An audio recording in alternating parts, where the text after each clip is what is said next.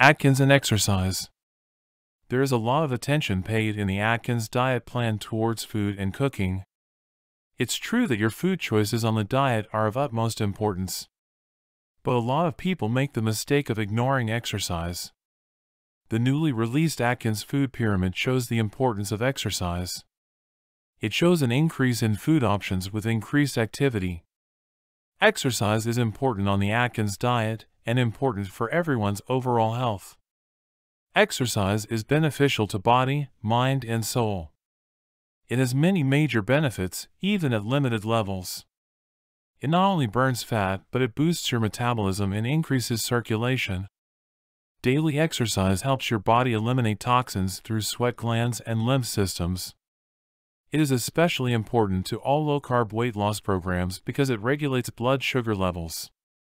Physical exercise is essential for Atkins diet success. Without exercise, your body isn't configured to process carbohydrates successfully. Research has shown that sedentary individuals have extreme insulin reactions to even moderate amounts of carbohydrates. This means that exercise doesn't only help you lose weight, it will help you keep it off too. Exercise will teach your body how to process the carbohydrates in your diet. When you exercise regularly, you'll be able to eat more carbohydrates over time because your body will use them efficiently.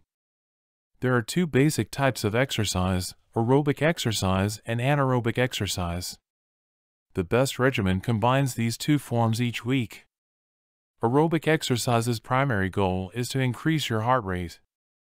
This causes your body to consume more oxygen and it gives all of your cells a fresh supply of oxygen. If you've been without physical activity for a while, many of those cells have been deprived. Aerobic exercise will regenerate them and help you feel better in times when you aren't exercising. If you've been inactive for a while, it may take some time to get used to your new aerobic workouts. You may want to get some advice from your primary care doctor or a professional aerobics instructor. Make sure to start slowly to give yourself time to adjust to your new movements.